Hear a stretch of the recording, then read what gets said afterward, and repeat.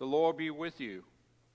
Welcome to your Good Friday worship service as we remember and meditate on the suffering and death of our Lord Jesus Christ on the cross, all for our sakes. In today's service, we allow Scripture to speak to us directly and help us understand the significance of Jesus' crucifixion at Calvary, especially in the midst of this uncertain and fearful time in the life of our nation and our world because of the pandemic. At the end of the service, Doug will offer a piano meditation, after which the service ends in silence and will continue on Easter Sunday morning. May God richly bless you and yours as you come near to the cross on this holy day that we call Good Friday.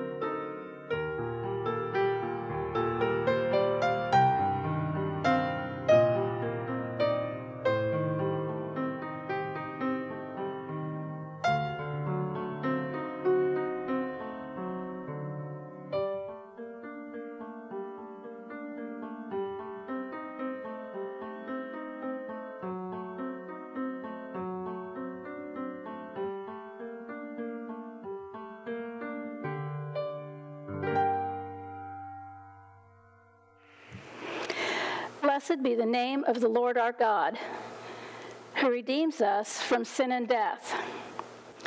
For us and for our salvation, Christ became obedient unto death, even death on the cross. Blessed be the name of the Lord. Let us pray. Merciful God, you gave us your Son to suffer the shame of the cross. Save us from the hardness of heart, and that seeing him who died for us, we may repent, confess our sins, and receive your overflowing love. In Jesus Christ our Lord. Amen.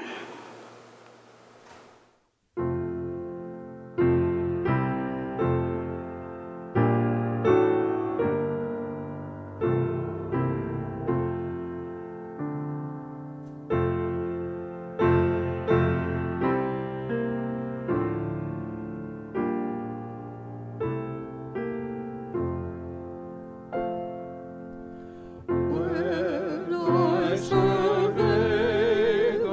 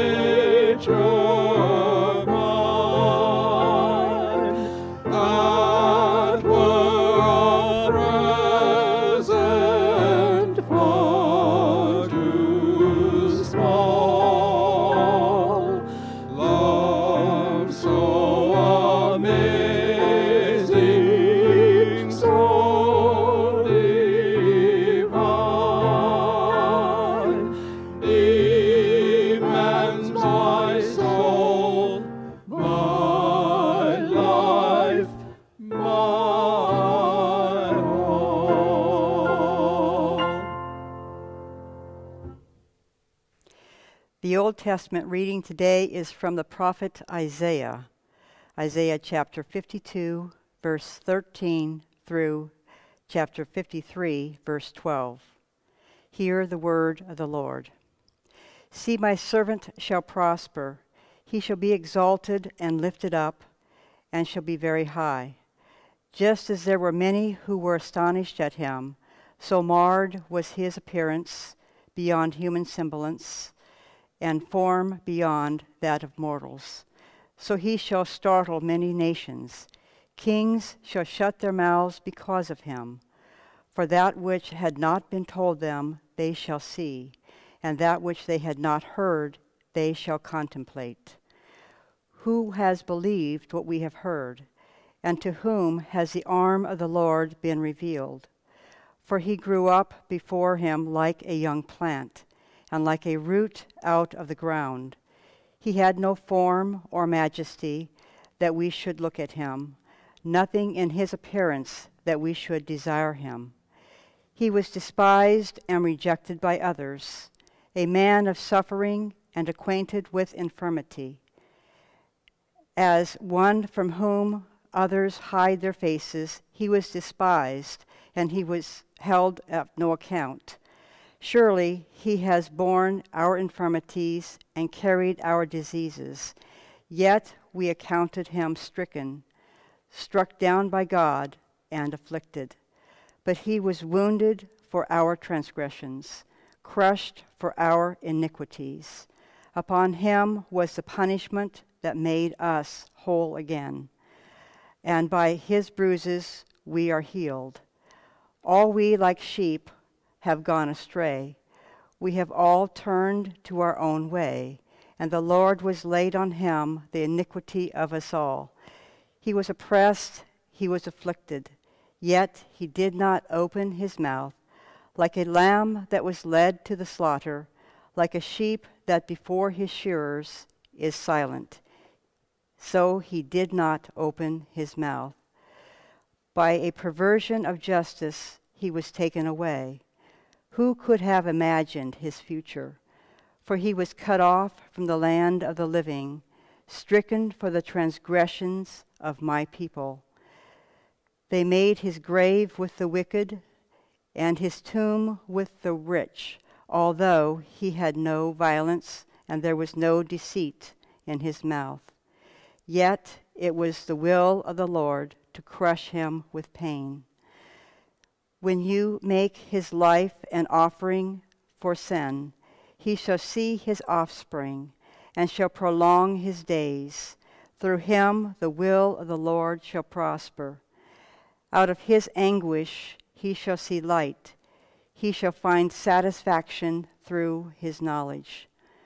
The righteous one, my servant, shall make many righteous, and he shall bear their iniquities.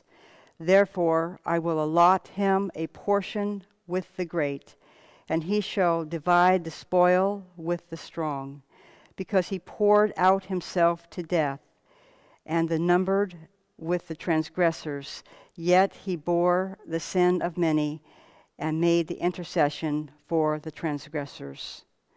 The word of the Lord. Thanks be to God.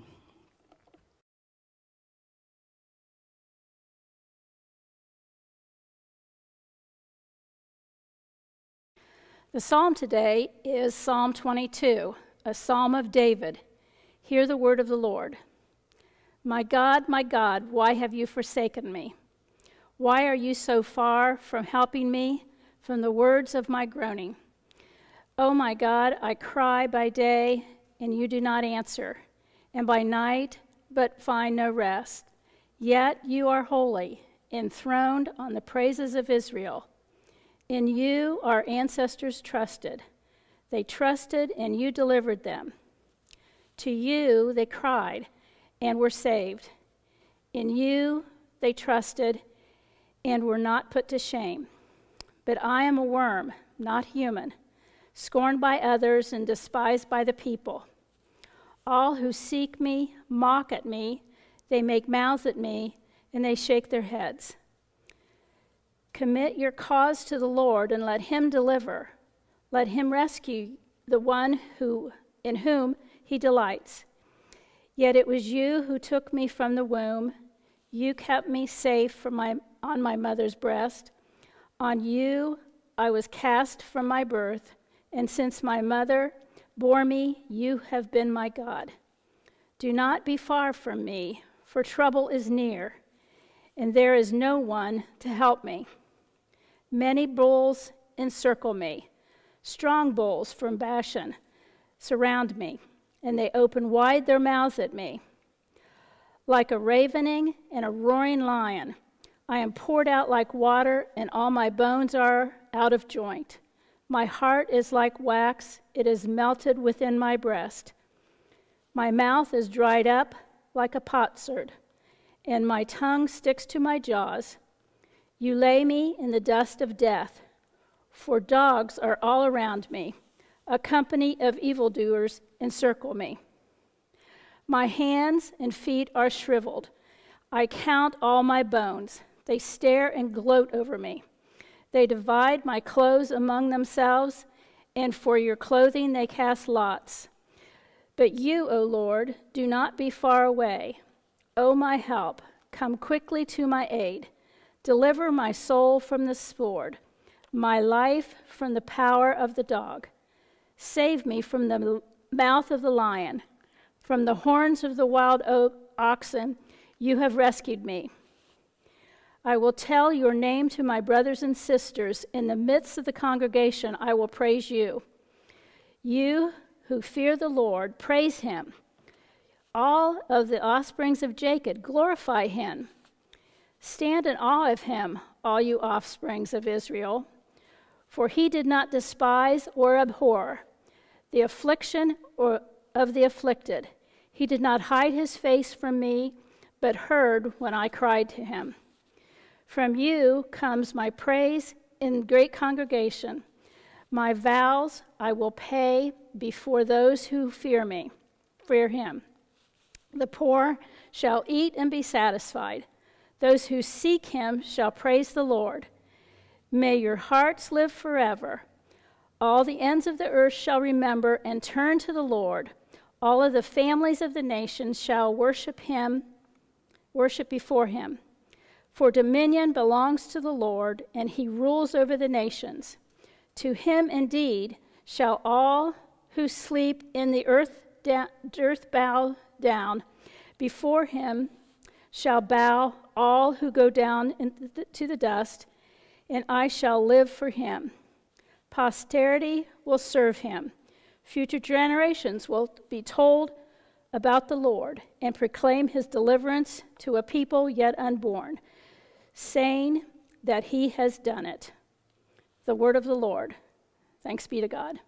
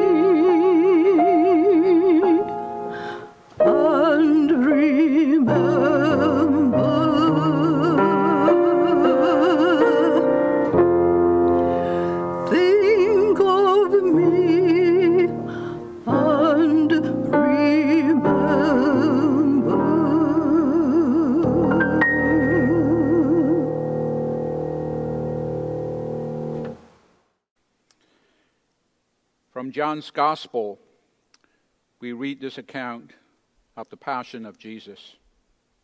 Hear the word of the Lord.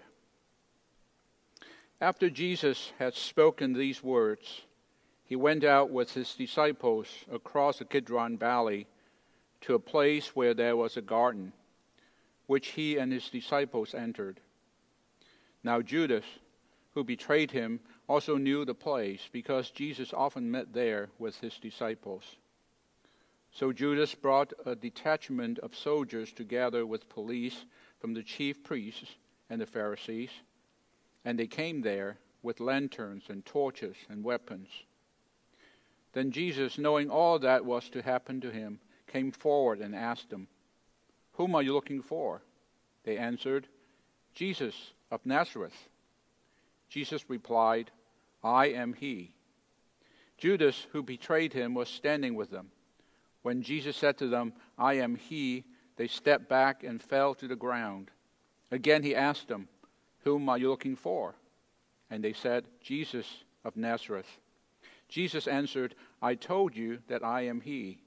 So if you are looking for me, let these men go." This was to fulfill the word that he has spoken. "I did not lose a single one of those whom you gave me." Then Simon Peter, who had a sword, drew it, struck the high priest's slave, and cut off his right ear. The slave's name was Malchus.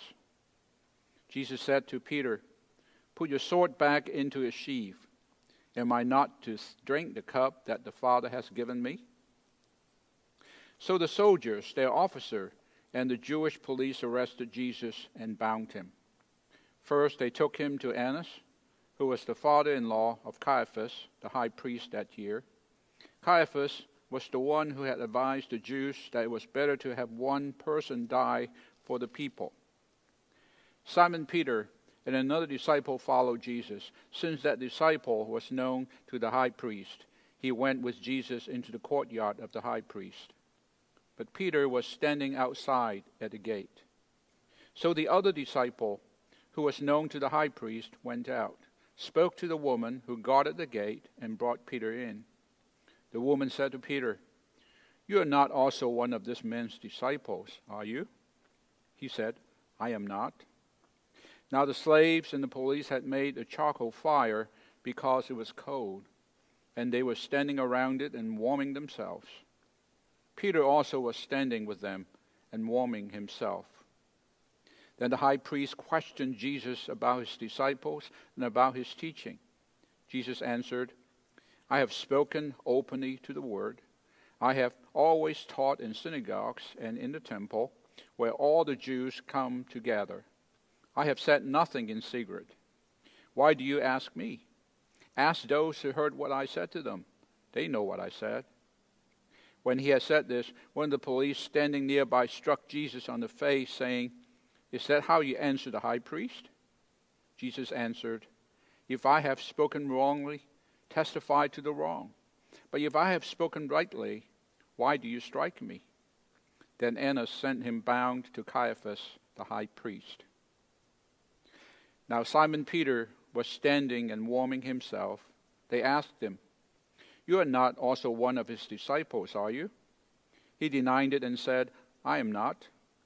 One of the slaves of the high priest, a relative of the man whose ear Peter had cut off, asked, "Did I not see you in the garden with him?" Again Peter denied it, and at that moment the cock crowed.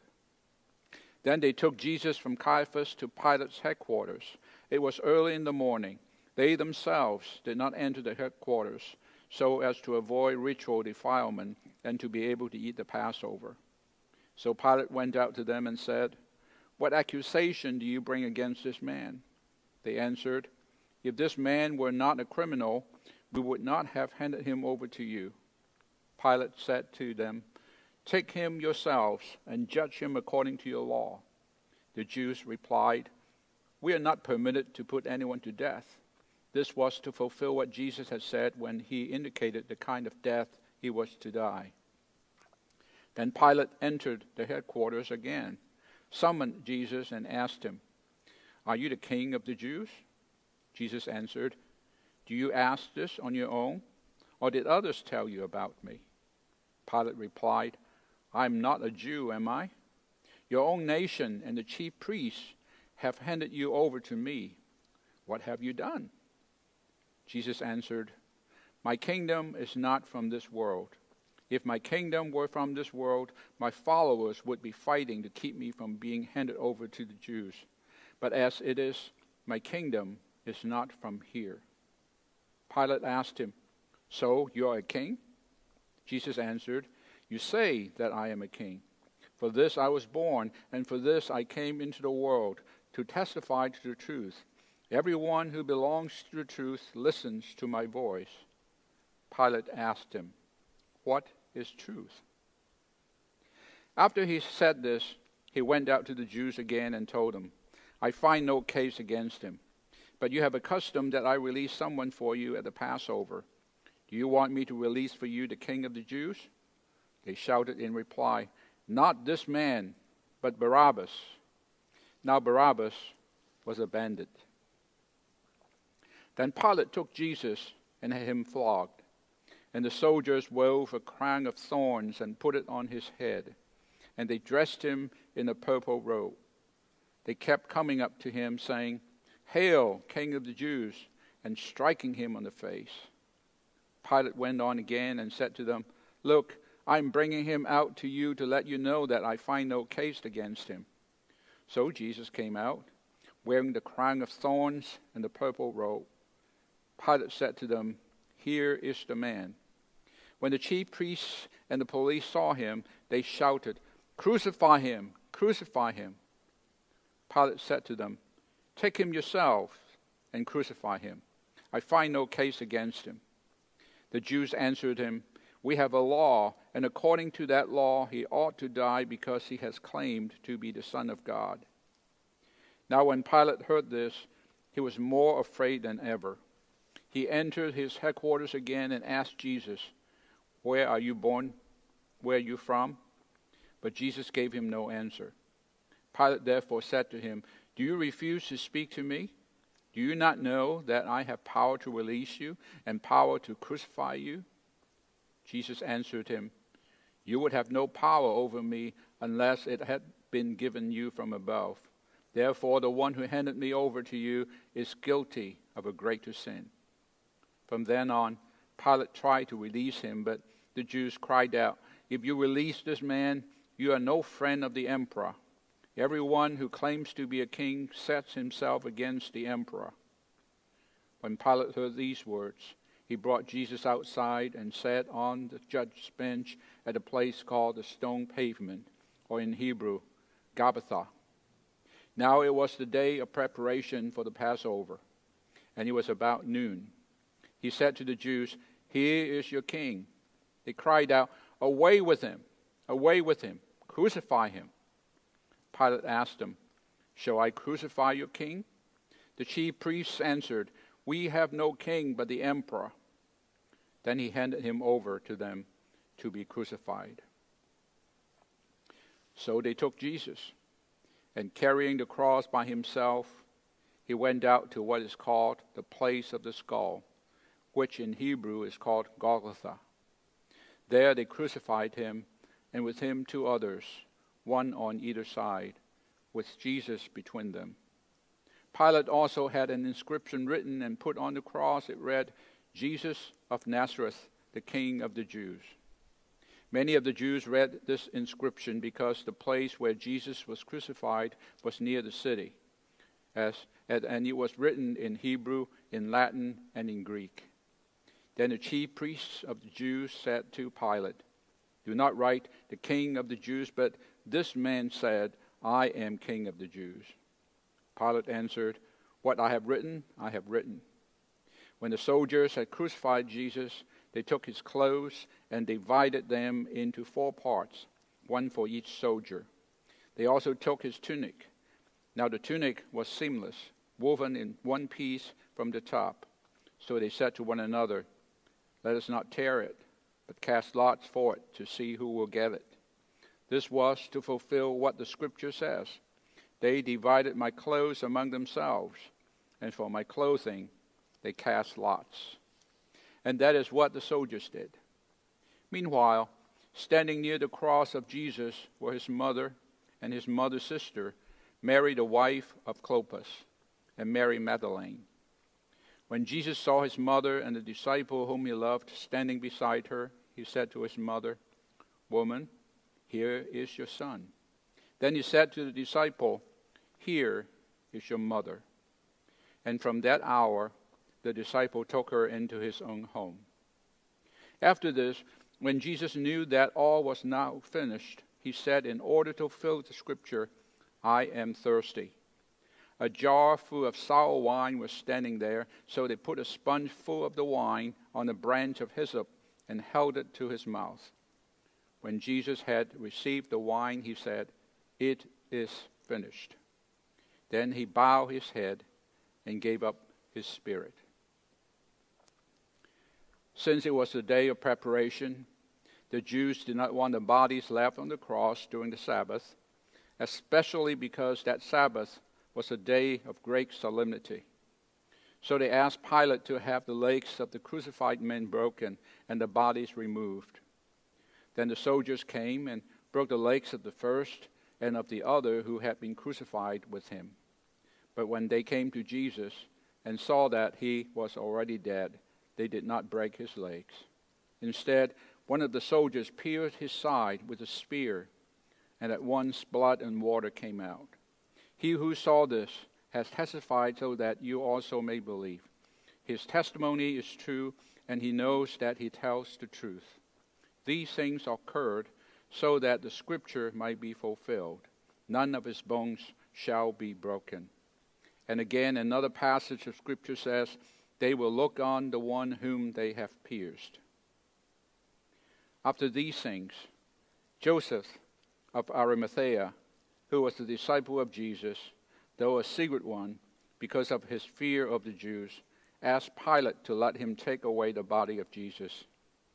Pilate gave him permission, so he came and removed his body. Nicodemus, who had at first come to Jesus by night, also came, bringing a mixture of myrrh and aloes, weighing about 100 pounds. They took the body of Jesus and wrapped it with the spices in linen cloths, according to the burial custom of the Jews. Now there was a garden in the place where he was crucified, and in the garden there was a new tomb in which no one had ever been laid. And so, because it was the Jewish day of preparation, and the tomb was nearby, they laid Jesus there. The word of the Lord. Thanks be to God. Now that we've heard from John's Gospel, his account of Jesus' crucifixion, I just wish to concentrate on 3 simple words that Jesus said from the cross as recorded in verse 30 of chapter 19. It is finished. Now, in order for us to properly understand what Jesus meant by it is finished, I believe we need to first recognize John's perception of Jesus' crucifixion. You see, in John's crucifixion account, Jesus is executed at the precise moment that worshipers sacrificed the Passover lambs in the temple. If you read the other gospel accounts of the same event, you might have noticed that there's a time difference of 1 day when compared to that of Matthew, Mark, and Luke. It's clear that for John, Jesus does not represent or even symbolize the Passover lamb, because Jesus is the Passover lamb. As Passover represents liberation from Egyptian bondage, Jesus provides his followers freedom from sin and death. However, the problem is that when Jesus says, it is finished, most practically minded people like you and me may think it means he is finished. That is, Jesus is finished. Certainly these words don't inspire any confidence of faith that most of us need. Rather, they remind us of sayings like, he's a goner, or she's history. In sports, young people often speak of a victory over an opponent with words like, we smoked them or we burned them. And so when Jesus says, it is finished, we may hear, I am finished. In his powerful book, Death on a Friday Afternoon, the late Richard John Newhouse writes, he started out announcing the coming of the kingdom of God, and he ends up here. Some kingdom, some king. The jeering crowds around the cross are having the last laugh. He talks so splendidly. Blessed are the poor in spirit, for theirs is the kingdom of heaven. Blessed are those who mourn, for they shall be comforted. Blessed are the meek, for they shall inherit the earth. What kingdom? What comfort? What inheritance? The time has come to face the fact. It is finished. It is over.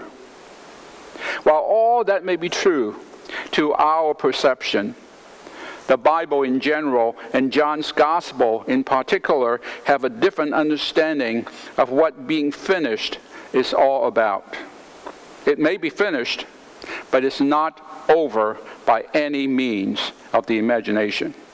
This apparent end of Jesus is simply a new beginning for God, because it is finished from John's point of view means, again in Newhouse words, it is settled, decided, certain, complete, and incontestable. While it's true that the cross may have suggested the end of Jesus' earthly life has come, what we forget from our worldly perspective is that Jesus' heavenly reign had just now begun. For John, "It is finished" simply means Jesus' work on earth is now complete or perfected. Now God can move on to the project of working through the apostles, the disciples, and the church to offer a message of redeeming love to all of humankind. Perhaps the most important thing we can say is, from God's point of view, the human project now can never fail because God has inserted himself into our world through Jesus, and the work Jesus has finished or accomplished. When Jesus says, "It is finished," he means the work for which God sent him to complete is finished. He could have just as easily said in our more contemporary expression, "Mission accomplished." However, our work is before us and not behind us, even as Jesus' work is behind him. We are in mission for Christ. This is the work that Jesus has left for us to do. Sometimes when I hear the choir sing, it sounds better from where you sit than from up here. It's because when I'm too close, I hear too many individual voices. But when I step back and hear the blended voices in harmony, then I hear something beautiful. The church's ministry is just like that. We look better when we work as a faith community and not a gang of isolated individuals. Yes, today is Good Friday. And I'm asking you to pray silently for a moment and ask God to reveal to you the things that he wants you to accomplish by Easter sunrise. There may be a person in your life who needs your forgiveness. You may need to take the first step. Pray about that. There may be a deep and persistent grief gnawing at your soul, a sense of loss that you just cannot shake. Pray about that. Perhaps you have never forgiven yourself a secret sin that no one knows about. Pray to God about this, and you know he will forgive you. But most of all, pray that God reveals to you some great work for you that is unfinished, especially during this uncertain and tumultuous time in our national life together. God has placed us where we are because he can use each of us to do his will. Pray for God's guidance, that he may reveal your place of service in Jesus' name. And pray now to the one who sent Jesus Christ to give us all abundant life. And remember, no one and nothing is finished until Jesus says, "It is finished." After a moment of silent prayer, I will lead us in the prayers of the people.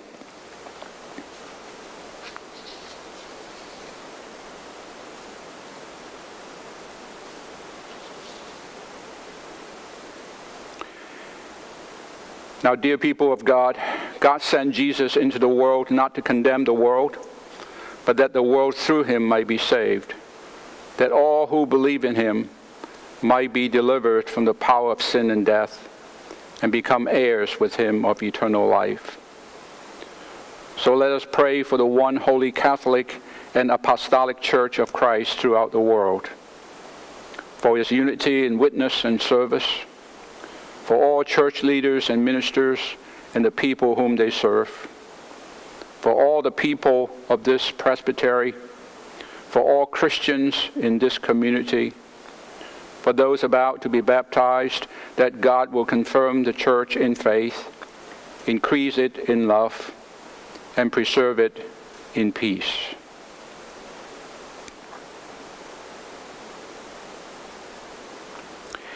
Eternal God, by your Spirit, the whole body of your faithful people is governed and sanctified. Receive our prayers, which we offer before you for all members of your holy church, that in our vocation and ministry we may truly and devoutly serve you through our Lord and Savior Jesus Christ. Now let us pray for all nations and peoples of the earth, and for those in authority among them, for the President of the United States and the Congress and Supreme Court, for the members and representatives of the United Nations, for all who serve the common good, that by God's help they may seek justice and truth and live in peace and concord.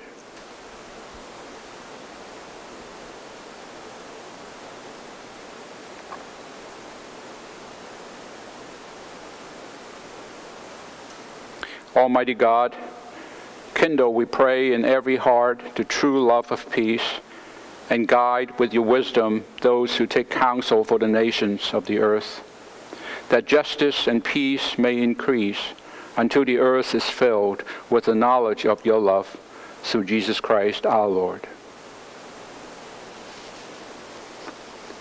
And also let us pray for all who suffer and are afflicted in body or in mind, especially during this pandemic, which has affected so many.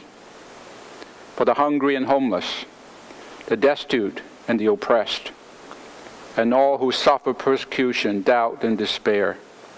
For the sorrowful and bereaved, for prisoners and captives and those in mortal danger, that God will comfort and relieve them and grant them the knowledge of God's love, and stir up in us the will and patience to minister to their needs.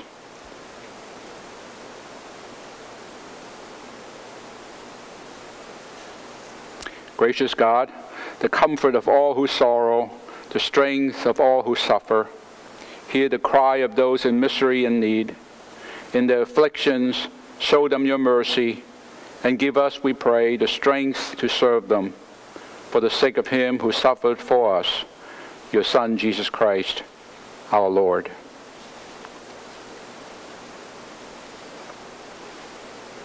And let us pray for all who have not received the gospel of Christ, for all who have not heard the words of salvation, for all who have lost their faith, for all whose sin has made them indifferent to Christ, for all who actively oppose Christ by word or deed, for all who are enemies of the cross of Christ and persecutors of his disciples, for all who in the name of Christ have persecuted others, that God will open their hearts to the truth and lead them to faith and obedience.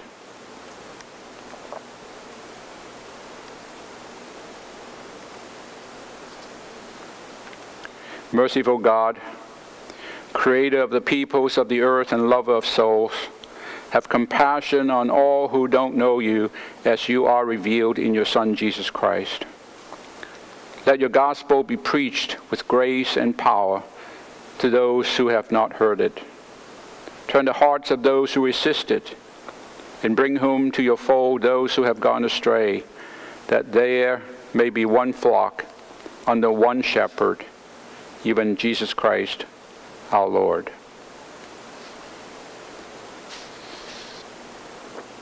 And finally, let us commit ourselves to God and pray for the grace of a holy life, that with all who have departed this life and have died in the peace of Christ, and those whose faith is known to God alone, we may be accounted worthy to enter into the fullness of the joy of our Lord, and receive the crown of life in the day of resurrection.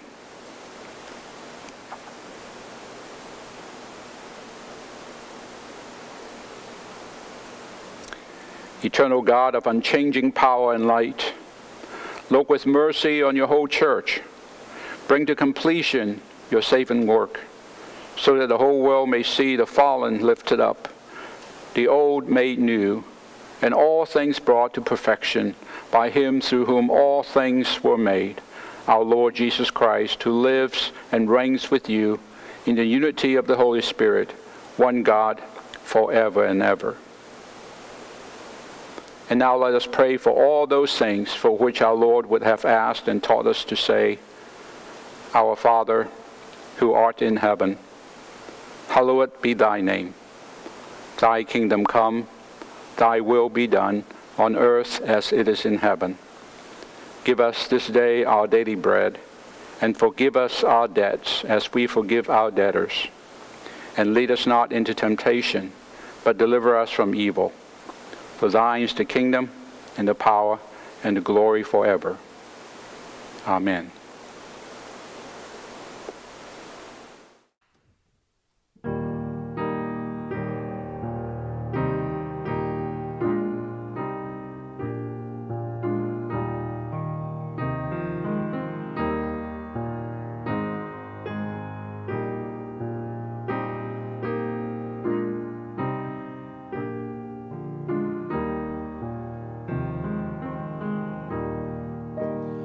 Were